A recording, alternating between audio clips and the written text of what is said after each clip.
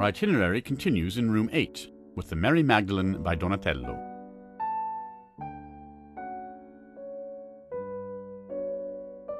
There is no firm documentation of any commission for this sculpture,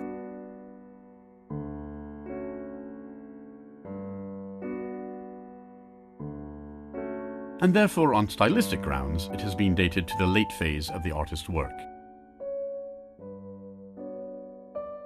It is also likely that it was originally destined for the baptistry, where it stood in the 16th century. In the flood of 1966, the statue suffered extensive damage to its polychrome finish, after which it was restored and brought to the Museo dell'Opera.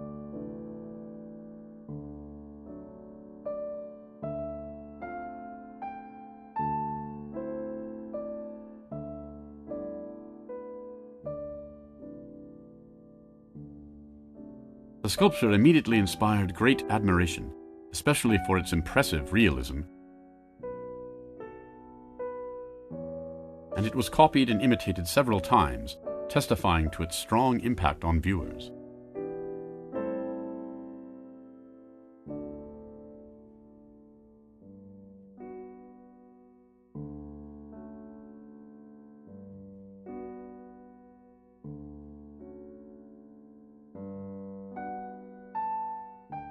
The first innovation is the fact that Mary Magdalene is portrayed not as a beautiful young woman, as was usually the case,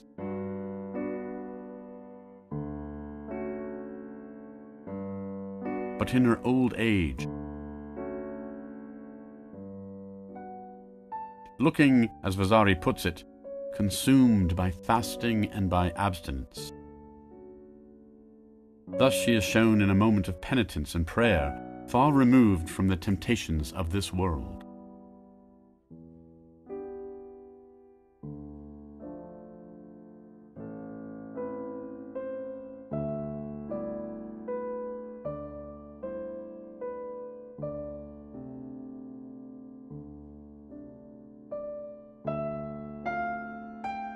Donatello deprived the saint of any identifying attribute, for example, a crucifix or the vase of perfumed unguents.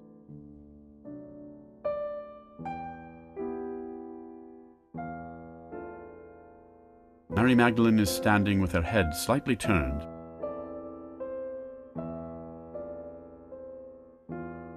with her face deeply wrinkled and feverish, and her slender limbs showing muscles and tendons.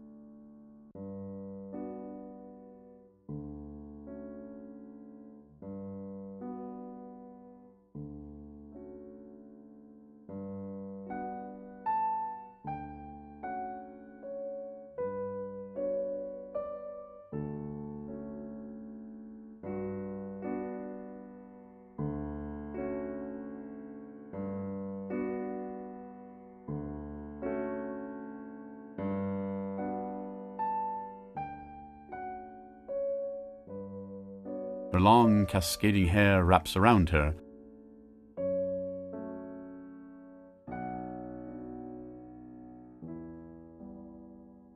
and hides her anatomy.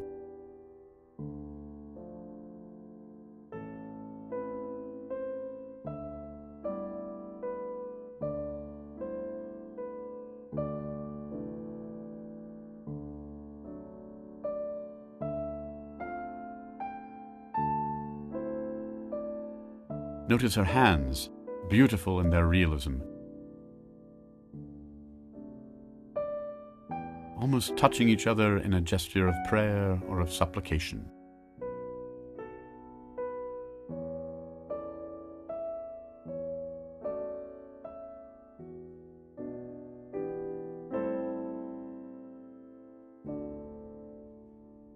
Donatello used wood to render effects of emaciation and angularity,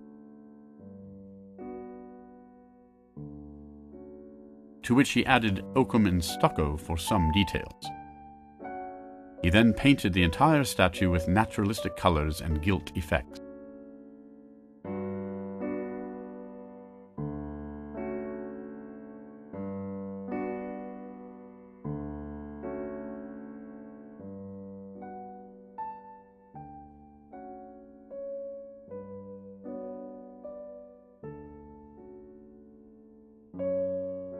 This realistic and impressive figure expresses the living sense of spiritual tension and profound feelings in the human soul.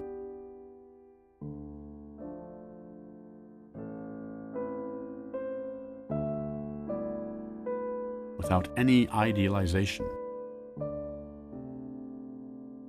This is an undoubted masterpiece, capable of speaking and communicating with the sensibilities of 21st century men and women.